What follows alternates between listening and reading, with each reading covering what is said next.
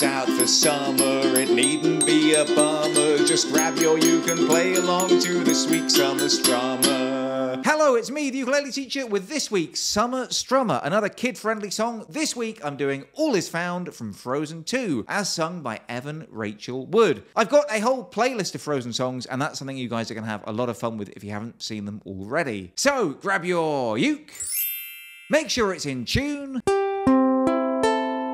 and let's go ahead and learn how to play All Is Found. The first thing I'm going to do is play you through verse 1 to give you guys a little snippet of how the song will sound when you've learned it. Then I'm going to break it down for you section by section, and then don't go anywhere because at the end of the video, we are going to play through the whole song together, just you and me, in our play-along party. Where the north wind meets the sea, there's a river full of memory. Sleep, my darling, safe and sound, for in this river all is found. Now guys, I've got great news for you. The first 2/3 of this song are super easy, with just some really straightforward chords that most of you will probably know already. Unfortunately, the final verse, verse 3, is where things start to get a little bit tricky, but don't worry, because I've got a little handy hint to make it a little bit easier for you to play along anyway. These are the chords that you'll need for verse 1 and 2. If you already know them, then skip ahead now. To play the chord of A minor, just put your second finger on the 2nd fret of the 4th string. And the chord of A minor should sound like this. To play the chord of D, you can either put your 1st, 2nd, and 3rd fingers on the 2nd fret of the 4th, 3rd, and 2nd strings, and the chord of D will sound like this. Or you can bar the 2nd fret with your 1st finger. That means you push down on all 4 strings at the same time, and then add your 4th finger to the 5th fret of the 1st string, and the chord of D will sound like this. It's absolutely up to you which one you choose. To play the chord of F, put your 1st finger on the 1st fret of the 2nd string, and your 2nd finger on the 2nd fret of the 4th string, and the chord of F should sound like this. To play the chord of C, just put your 3rd finger on the 3rd fret of the 1st string, and the chord of C should sound like this. To play the chord of D minor, go back to that F shape, but add your 3rd finger to the 2nd fret of the 3rd string, and the chord of D minor should sound like this. To play the chord of G, put your 1st finger on the 2nd fret of the 3rd string, put your 2nd finger on the 2nd fret of the 1st string, and then put your 3rd finger on the 3rd fret of the 2nd string, and the chord of G should sound like this. These are the 3 extra chords you'll need in the bridge. To play the chord of B flat, bar the 1st and 2nd strings on the 1st fret with your 1st finger. That means you push down on both strings at the same time with the same finger. Then add your 2nd finger to the 2nd fret of the 3rd string, and your 3rd finger to the 3rd fret of the 4th string, and the chord of B flat should sound like this.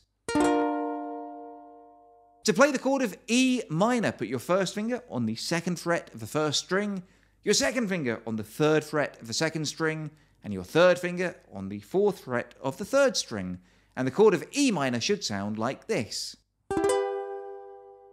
And to play the chord of F minor, put your 1st finger on the 1st fret of the 4th string, your 2nd finger on the 1st fret of the 2nd string, and your 4th finger on the 3rd fret of the 1st string. And you can also use your 3rd finger to put that down on the 2nd fret of the 1st string. It won't change the sound of the chord, but it will give your pinky finger a little bit of extra support. And the chord of F minor should sound like this.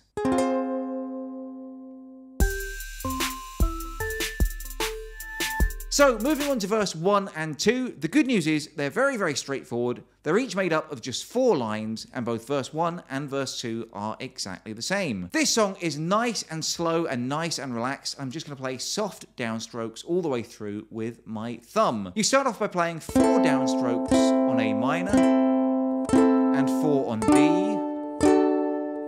then 4 on F, and 4 on C.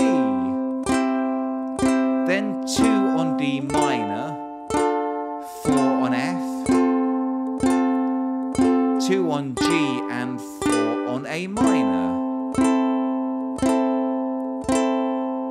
And that's how to play your verse. So let's go ahead now and play through verse 1 all together, nice and slow. Where the north wind meets the sea, there's a river full of memory. Sleep, my darling, safe and sound, for in this river all is found. And that's how to play verse 1. And guess what? It's also exactly the same for verse 2. So if you're ready, that wasn't too much of a challenge. Let's carry on and play through verse 2 as well. In her waters, deep and true, lie the answers and a path for you. Dive down deep into her sound, but not too far or you'll be drowned.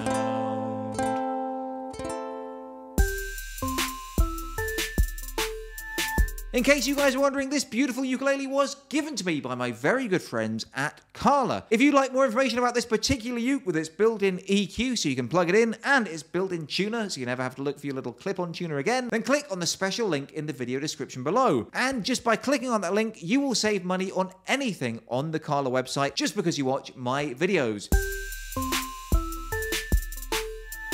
And that takes us into the bridge, which is where the song changes really for the first time. And for the bridge, the chords are a smidgen more complicated, but it's nice and easy to remember because we just play 4 downstrokes on each of those chords. So let's play through the bridge together now like this. 1, 2, 3.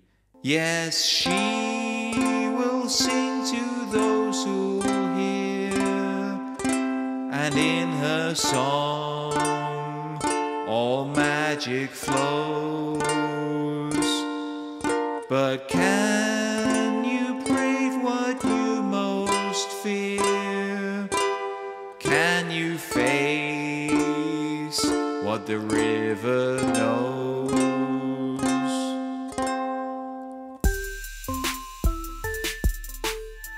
All that leaves us with now is learning how to play the third and final verse. The bad news is the chords are a lot more complicated. The good news is the strumming pattern is exactly the same, and there's an easy way to remember or to learn the chords that we're playing in this third and final verse. And the secret is they're all just 1 semitone up from the chords in verses 1 and 2. What that means is you're basically playing every chord 1 up from what you were doing before. So where, for example, the first chord in verses 1 and 2 was A minor,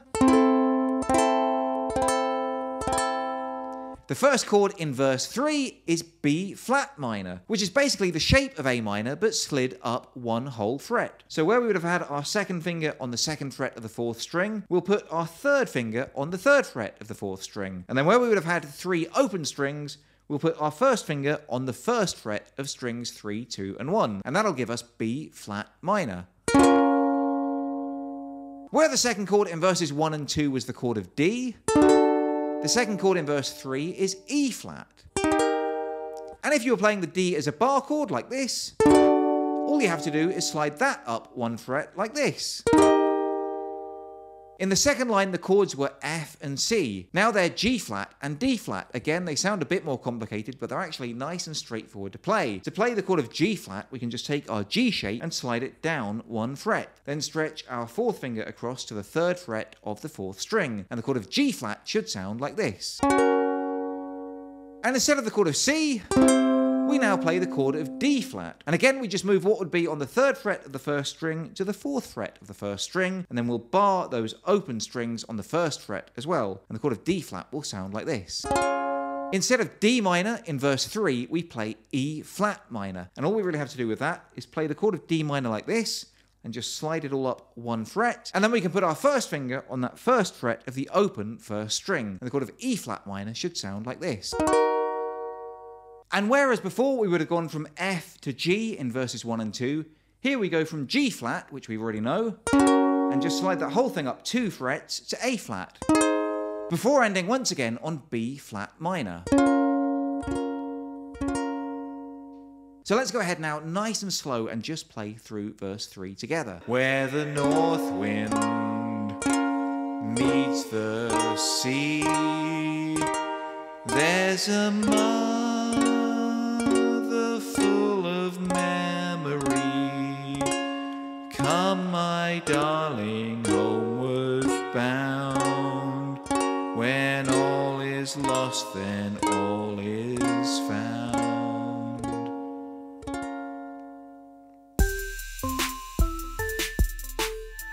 So now we've learned verses 1 and 2, we've learnt the bridge, and we know how to play verse 3. Let's put the whole thing together and have a play-along party. Yes, just you and me are going to play along the entire song together, nice and slow, from the top. Everything you need is going to be right here on the screen for you. But if you'd like a PDF song sheet to help you put the whole thing together and play it at home, sign up today to patreon.com/uketeacher. Where the north wind meets the sea, there's a river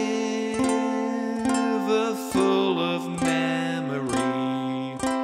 Sleep, my darling, safe and sound, for in this river all is found. In her waters, deep and true, lie the answers and a path for you. Dive down deep into her sound, but not too far or you'll be drowned. Yes, she will sing to those who'll hear, and in her song all magic flows. But can you brave what you most fear? Can you face what the river knows? Where the north wind meets the sea, there's a mother full of memory. Come, my darling, homeward bound. When all is lost, then all is found. Put that together, and that's how to play All Is Found from Frozen 2. I've been the ukulele teacher. Be sure to give this video a thumbs up if you like what you've seen. Subscribe now and turn on those notifications so you never miss a lesson. If you have any requests for future lessons, then let me know right now in the comments below. Otherwise, until next time, I love you all and I wish you the best.